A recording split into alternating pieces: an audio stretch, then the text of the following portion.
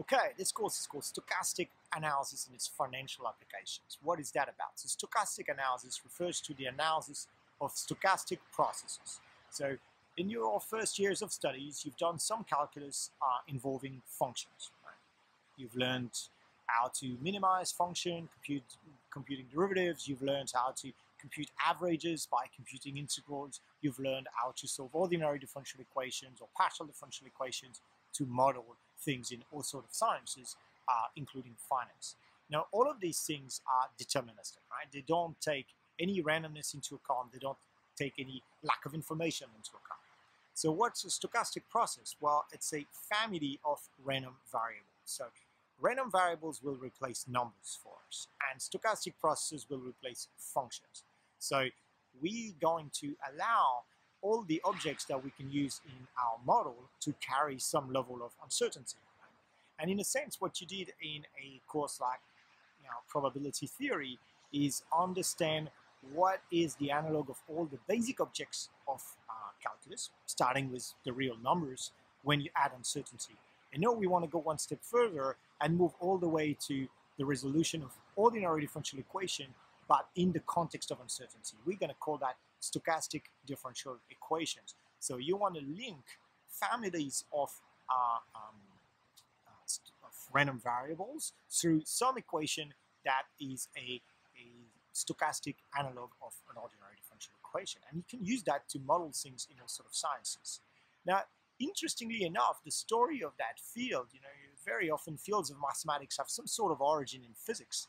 But in the case of stochastics, it actually started in finance. Now, a lot of people will think that really stochastic started with one of the very many, these four famous papers of Albert Einstein in 1905.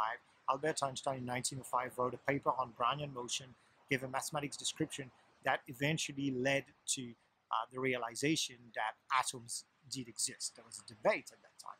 That was proved experimentally in 1906 based on Einstein mathematical derivation. And a lot of people consider that to be the starting point. That's actually historically inaccurate.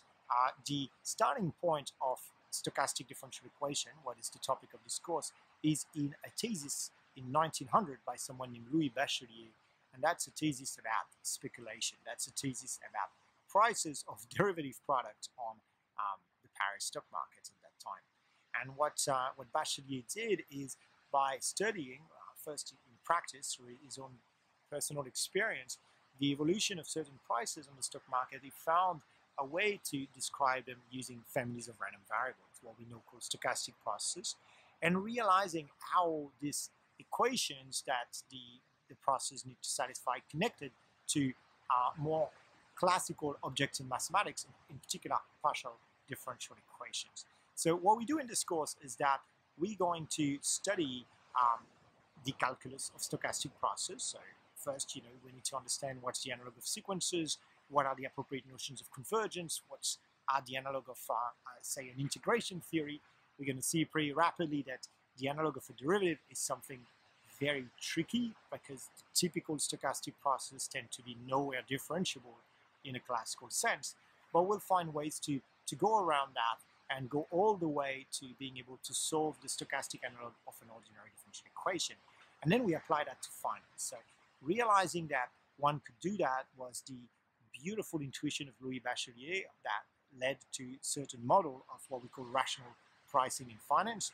And it was rediscovered and really started the field of modern finance in the world of Black-Scholes and Merton in the 1970s and led to them receiving a Nobel Prize in economics.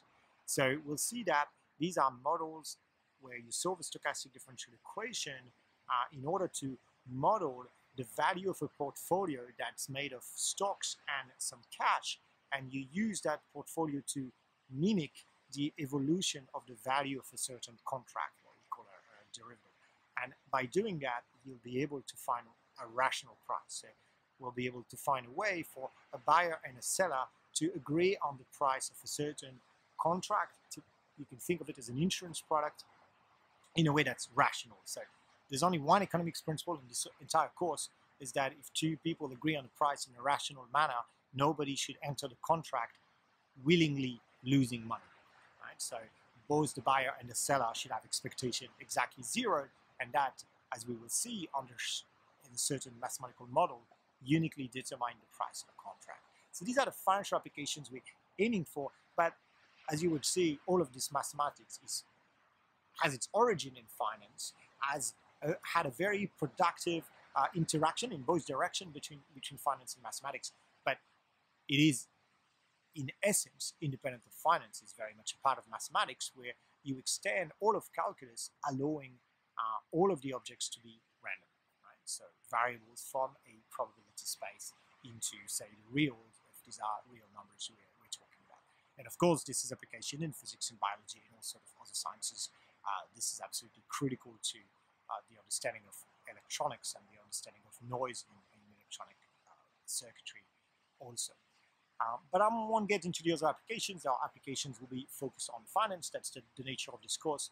But fundamentally, what we're going to do is we're going to take all of our calculus that we've learned in first year and in second year, and we're going to replace the real numbers by random variables. So everything is going to become infinite dimensional, because the random variable is a map from a probability space into R, and the space of all, say, integrable random variable is an infinite dimensional vector space. So there's very close relationships between stochastic analysis and functional analysis, and those of you who are taking both courses would probably appreciate these relationships, but you don't need to be at the level of a functional analysis course in your mathematics really to appreciate that.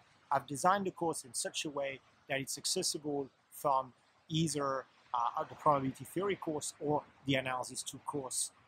Ideally, both will give you the best possible background, but if you have only one and not the other, you should still be fine.